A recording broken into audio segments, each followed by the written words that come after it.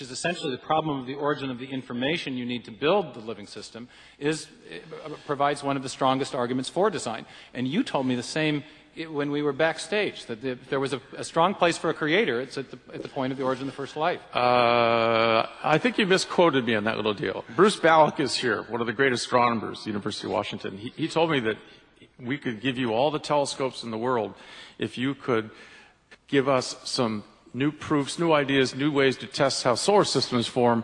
My sense of the origin of life, it turns out the coolest new thing we found, it may really be related to meteor impact. And there's a group at Caltech who is now studying impact craters as a way to make chemistry sets. I mean, it's really clear you need a chemistry set to make life. You need a good test tube. An impact crater is just that kind of test tube.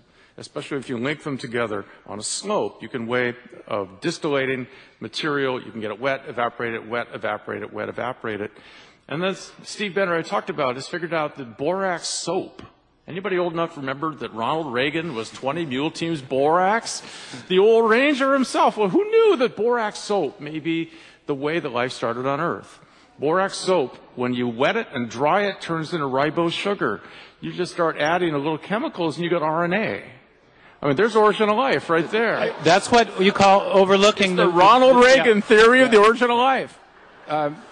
There's a big thing in origin of life called the sequencing problem. And arranging the parts of the molecules that function as alphabetic characters is the big problem. And I think it is interesting, whether we're talking about genetic algorithms or the kind of ribozyme simulations that are being done, invariably to move life in a more information-rich direction, to move these molecules in a more information-rich direction, it requires input from the investigator. And I think these are simulated. No. I'll send you the papers. I mean, you were maybe incorrect 2 years ago. Harvard University just put $100 million into a Center for the Origin of Life because they know this is about one of the hottest scientific areas in the world. And we will have artificial life, I predict, in a decade. Who's designing it, Peter? We will have no. It's the scientists in the laboratory. No. Let me respond to that. We are going to recreate exactly what the early Earth was like. Now, if that's designing it, you've already said that science is about recreating and experimentation. If we put the same set of chemicals together and have the same conditions, because we can't have those conditions anymore, there's oxygen and all this stuff, and shake it up in a reasonable way, that seems to be the same way that life started on this planet, isn't this a proof that it can happen without a creator? No, it's not. It's not. It is.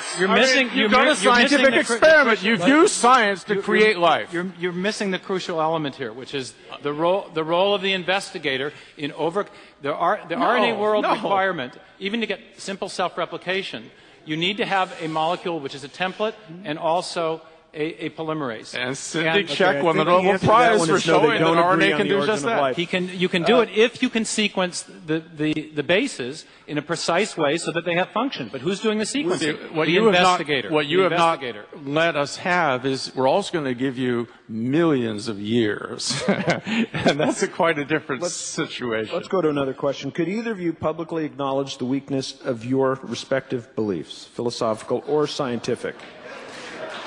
Why don't we just say no and move on? Yeah, let's move on. The weakness of our beliefs?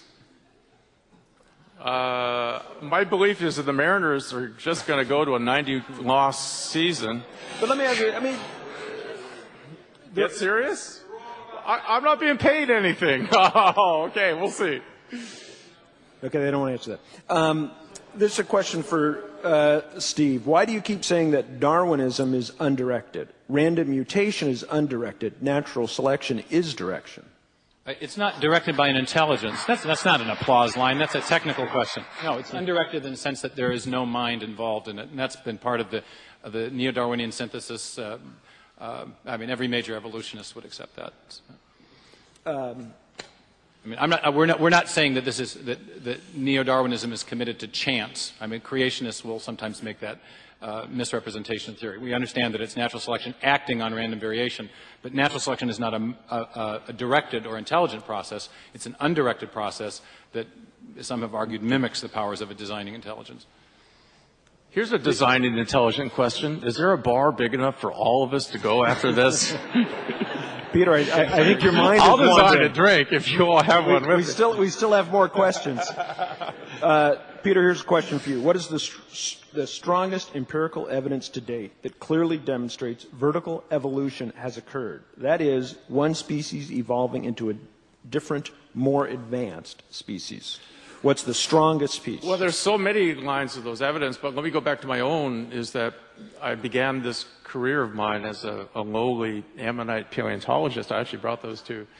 And the beautiful thing, if you go to the rock record, is in sequences of rocks, you can watch fossils change. And in ammonites that I've studied, I've watched very thick sequences of rock have the same kind of fossil, and then you have thinner sequences with transitional forms, and then thick sequences with the same fossil, the same fossil, the same fossil. So you can watch continuation, then you can watch nice evolutionary change, and then you can see a second daughter species. Sometimes the first species keeps going sideways. This is punctuated equilibrium.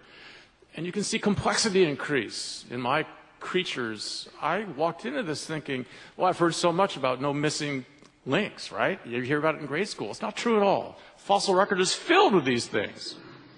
I agree with Peter as far as the lower taxonomic levels. I think at the level of species, that's absolutely true. When you get to, there are large punctuations at higher levels that I don't think where the transitions are not documented. You have the mammalian radiation, you have the Cambrian explosion. These kinds of events, I think, suggest that at the higher taxonomic levels, that the discontinuity that we see in the fossil record may well be real. Though, as I said, that's a question where that's not essential to. Boy, we just found a nice amphibian, didn't we? Isn't that great? Well, you still have no real transition to the actual. The pod. It's supposedly a transition to tetrapod. Is Chris Sedor here? You guys got Chris. Yeah. What do you think about that? No transition? You going to go along with that? No, you're not going to go for that, all right? That was Peter's question. Steve, a question for you. Is it true that the Center for Science and Culture was responsible for successfully lobbying to include a provision in No Child Left Behind Act that would require states to include teaching the controversy of evolution in public schools? Philip Johnson, the professor from Berkeley, was tapped to help draft that legislation. He's an advisor of our program and a prominent person in the ID movement, but not a fellow of the center. So my follow-up's not on the card. My question, though, is then, you guys, it's not just science. It's not right? interesting. ID movements. A movement sounds political to me. Movement. ID movement. The cat is out of the bag. Hold on one sec, Peter. That's the question. Steve, it just seems to me that's where we get it. It's not just science. Yeah, of course there's a political context to this discussion. I mean, that's you have to try to promote this. The politics is derivative of the fact that there are real scientific disagreements, and that we think that students should be permitted to know about those disagreements.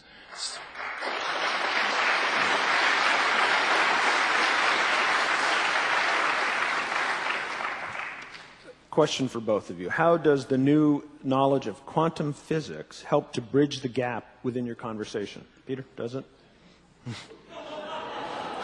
All right, you stumped him again. Bruce Ballack helped. Yeah. We have a Bruce that works on that. Is there a quantitative or mathematical means of expressing irreducible complexity? And if so, what's it based on? And if not, why not?